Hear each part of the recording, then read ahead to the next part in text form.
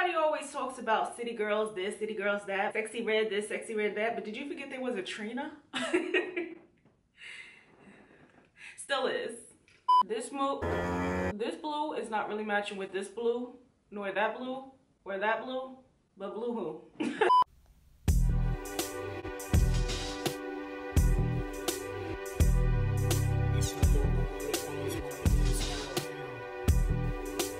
What's up guys, welcome back or welcome to the channel if you are new. So today I'm going to be doing nothing over $10. Like I said in this video, there was maybe a thing or two that crept over a little bit of a $10 fee. Like it may have been like $10.99, but we was still right there. That's all that matters. Drugstore, some are indie brands of course as well, not just like drugstore that you can go drive up to Walmart, Target, Walgreens, CVS to get. Some of these you will have to, you know, buy online. I love how it turned out, minus the lashes, because the lashes are clashing a little bit. When you have like bangs like this and then you have lashes like this, let's just get started on this video.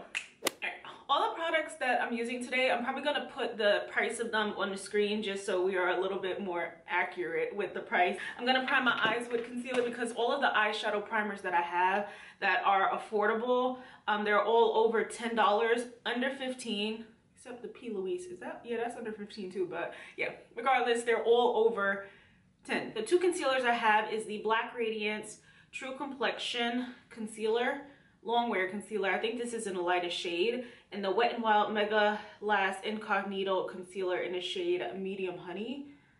Let's see. The Black Radiance one. And this dirty sponge that I forgot to clean. Let's go into the Profusion Sienna's palette. This used to be like my ride or die type of palettes, these Profusion ones, because they are some of the best palettes. Oasis first, which is this peachy tone. I haven't seen it in a while because I go into the makeup section a lot, but they used to sell Profusion eyeshadow palettes, the ones in a tin can packaging. Places like Marshall's, TJ Maxx, Ross, but I haven't seen them in a while and I never liked them because of the packaging. I told you guys it's like the packaging that draws me in, and if I don't like it then I won't get it just because of the packaging. Like I don't even care how good the quality is. I never liked those, and then when I seen that they was selling these at like Walmart and Target, I was like, oh yeah, I love that. $10 for these palettes, and then their bigger palettes are a little bit more. I actually think that Profusion went up on their prices, so I don't even know on the website if these are still $10. I'm gonna go into this shade right here called Fearless. It's almost like the same. Oh yeah, it does make quite a little bit of a difference.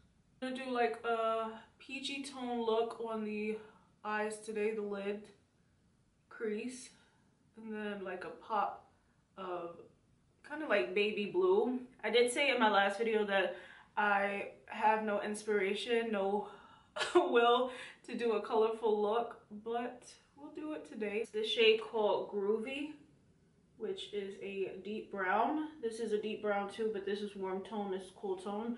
And I already did a neutral look in my other video that was like neutral but leaning a little bit more cool tone. And I'm just like applying this on the outer part, keeping it kind of low. I know that there is Profusion that has like an eyeshadow primer that I think is like $10. For the most part, I really don't feel like going out of my way to get something just because, you know, for a video or whatever. I don't typically reach for like the white eyeshadow primers too much. Combination of that shade Oasis again and a little bit of Polite, which is a, I don't even know, but okay, so just like that, you guys see how like it gave me a more paler tone, since I don't believe that I have like a pale peachy tone unless I do. Okay, so then I'm just gonna go back in with a little bit of Groovy and blend that on the outer part. This is the Joa Lash Uprising. Now, this mascara is $10.99, but of course, because it's sold at CVS. CVS and Walgreens, to me, they're both equivalent to like Ulta because they sell makeup at a more expensive price compared to, dang, look at how good my lashes look, compared to like Target and Walmart. So you definitely want to shop around. You just have to get their more money in. I found that out when I was shopping for my Uoma by Sharon products after Walmart discontinued. For lashes, I have this style from Morphe that's long, and then I also have these I Envy mink ones from the beauty supply store. These were about $5 or $6. These I cut them too short, so I don't think I want them short like that, but I want the long ones that are not that full. So I think I'm going to double stack today. Here's my lash glue. Let's let this mascara finish drying and then we'll look for the lash glue. I didn't want to pull out any of my Dollar Tree makeup today. We're of course, like I said, going $10, but I don't want to go that low. Wild Primer Serum Hydrating Primer. Love this one right here. I feel like nobody talked about Wet n Wild's newer makeup, and to me it seemed, is that blonde hair? To me it seems like the Wet n Wild newer makeup that they launched was better than their older one, and even that Incognito concealer was better. This right here is good if you have a dry skin. It is like a skincare in one. Maybe that's also why a lot of people didn't gravitate towards it, because you know, majority of people already have like their skincare routine and they don't feel the need to have makeup products that have skincare in there.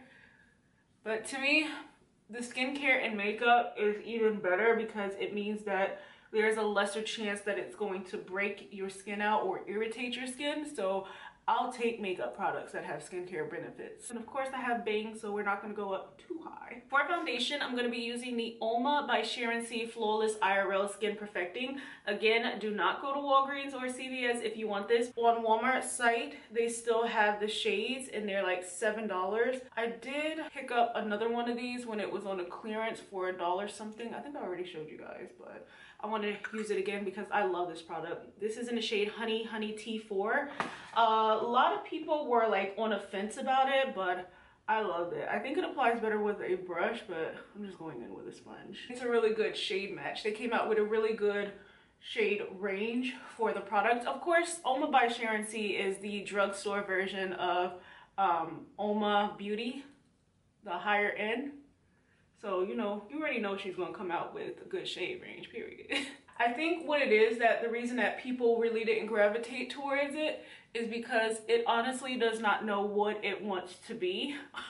Kind of like the newer Juvia's Place foundation, where it doesn't know if it wants to be matte, dewy, semi-matte, natural, full coverage. Because you know, usually when you put on a foundation, you'd be like, okay, so this is matte, it's drying, or this is dewy, this is, you know, whatever it is. You just know that that's what it's going to be.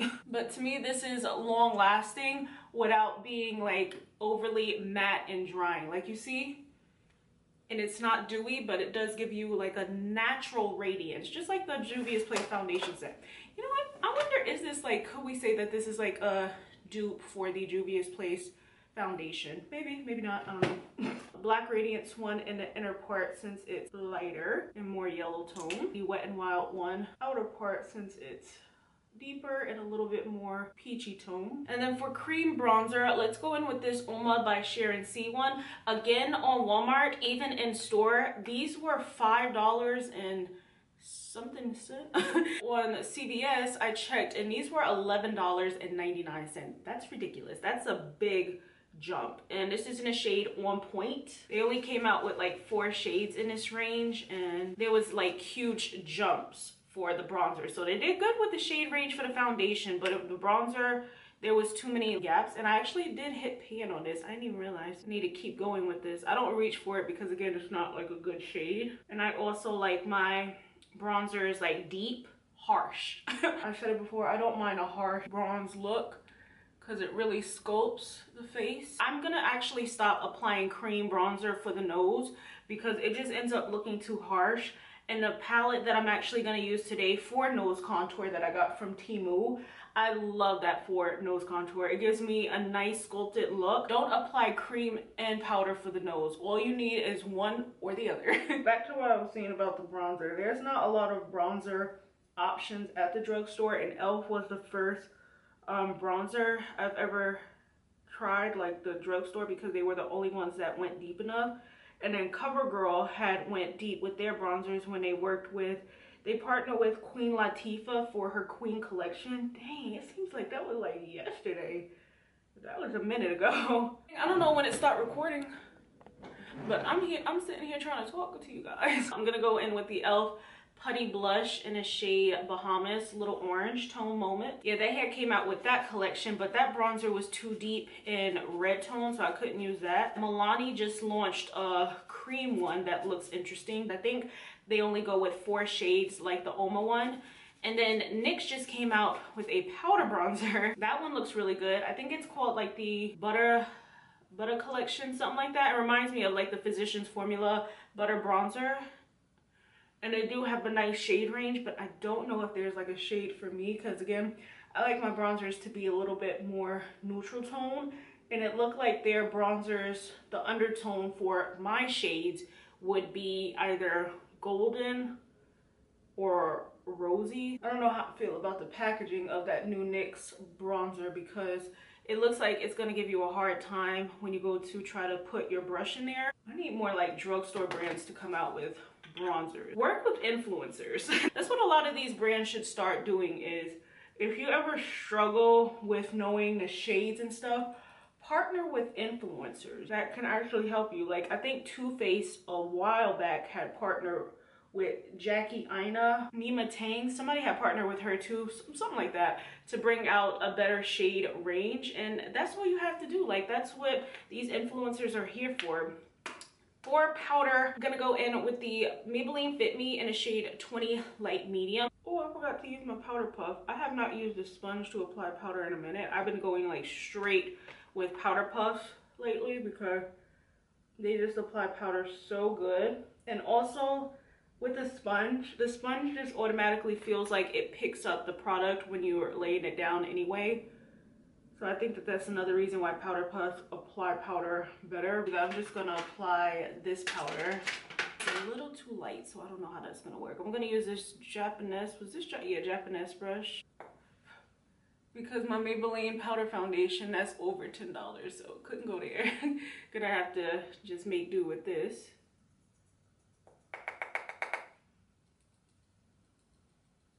Oh, this is such a nice brush. It applies it very, very lightly. For powder bronzer, I'm going to be going in with the one that I got from Temu. This is Mathic in a shade number 6. Love this bronzer. And I did, by the way, glue the highlighter back in.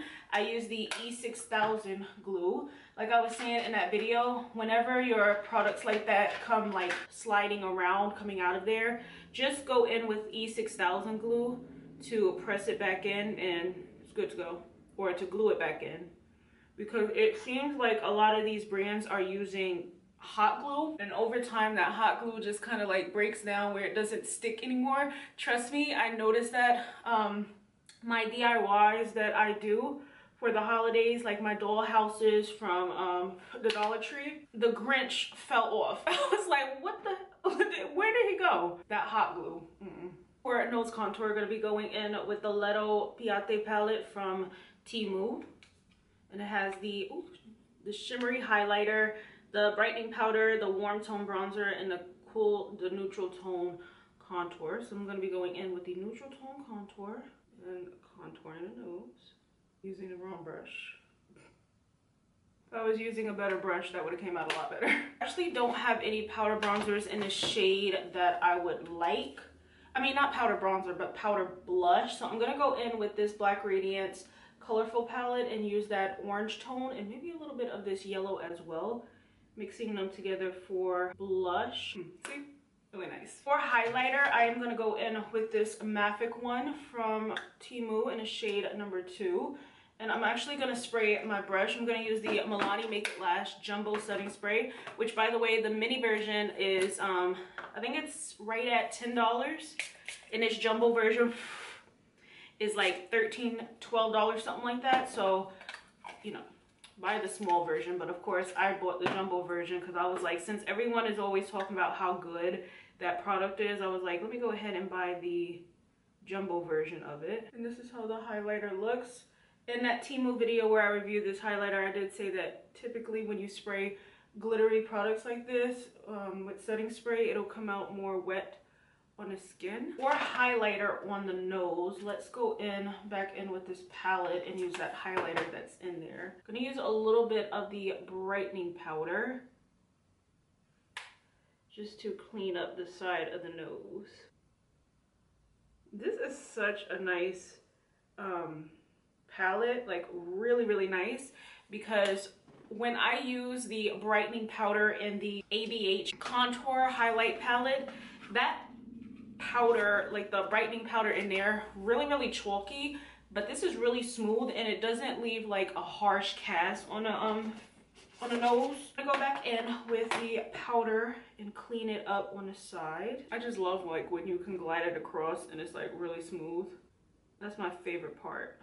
I went ahead and applied the Kiss Strip Lash Adhesive. I'm gonna start off with the Morphe lashes. Oh my gosh, I'm having such a ridiculous hard time at applying these lashes. Like this is why I said that I do not like applying lashes anymore with like regular lash glue. I strictly apply lashes with the lash glue. Dang, the lash glue liner. Oh my gosh, that was a nightmare applying these lashes. Dang. And now I'm gonna go in with the INV. Honestly, there should be enough glue on my actual lid where I don't even need to go in with extra glue for these lashes.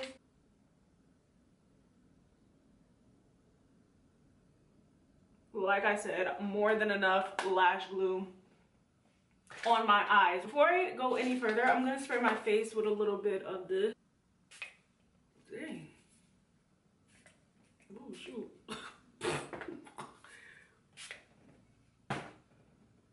Okay, now for the lower lash line, I'm gonna start off with the LA Girl Shockwave Neon Eyeliner in the shade Fresh. Oh, I think I need to sharpen it. For the lower lash line, I think I'm gonna tap this shade right here called T-licious. I wonder, should I apply like an eyeshadow, oh shoot, an eyeshadow primer, so not eyeshadow primer, but like a thing so it stays.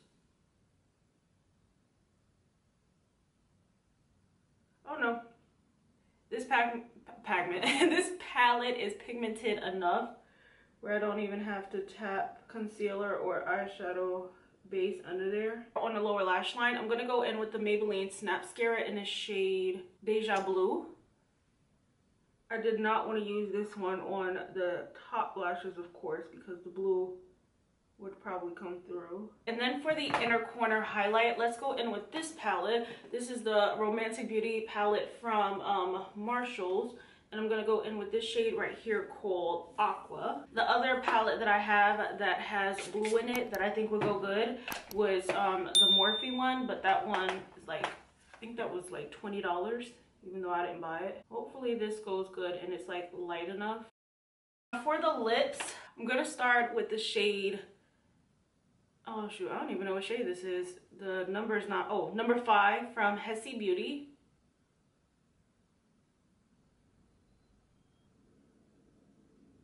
I can't get over how creamy that is. Like one swipe and it's on. For lipstick, just to match the peachy vibe, because I was actually going to grab one of my Juvia's Place lipsticks that's a peachy tone. Those Juvia's Place lipsticks are like $15, I think. But anyway, I'm just gonna go in with this PCU one. It's an orange in the shade 01. Oh, that is nice. That orange peachy shade looks so much better with this lip liner, because in the video when I reviewed this lipstick, I wasn't really feeling it too much because it was with that cool tone dark lip liner. But this looks so much better with this. And then just to brighten it just a little bit, let's go in with Kiss New York lipstick in the shade number 1. It's a pale nude. Oh, that is so nice. Oh my gosh, I love that lip combination. It kind of looks like the combination that I have on my eyes. Do we do lip gloss? I do have this one right here, this yellow tone one. I feel like lip gloss is gonna ruin it. I'm also not too sure how I feel about these lashes now. They are like dramatic. I'm gonna keep it anyway. I don't even care. I'm not going to switch out the lashes because we have come to the end of this video, and if I go in that room and try to find some other lashes, I'm going to flip out. I need to be careful the way I cut my lashes so I won't have to do something like this. I think it may be the Morphe lashes that's kind of throwing me off because they're giving me claw vibes the way they're looking. I don't know if you're going to be able to tell since the other lashes are on top of them. It's crazy. Let me zoom in, of course, so we can see this look up close. Alright, so this is how the look turned out. Only thing I will say is that I noticed a difference between the way this powder applies and removes versus the ones from Temu that I just got. Remember I said how smooth and buttery they were? They also, they don't leave, like, I don't know if residue is the right word, but we just gonna use it for now because I don't have time to think of something else. And you can tell like there was powder right here, even though I removed it. It's like I thrice removed it. I like, you know, brushed it off and then I sprayed the spray, and you can still like see that harshness from it baking. The other ones are so finely milled that they just blend in and they don't leave it looking harsh like this does. But other than that, I loved every product that I used. And of course, everything that I used was really affordable.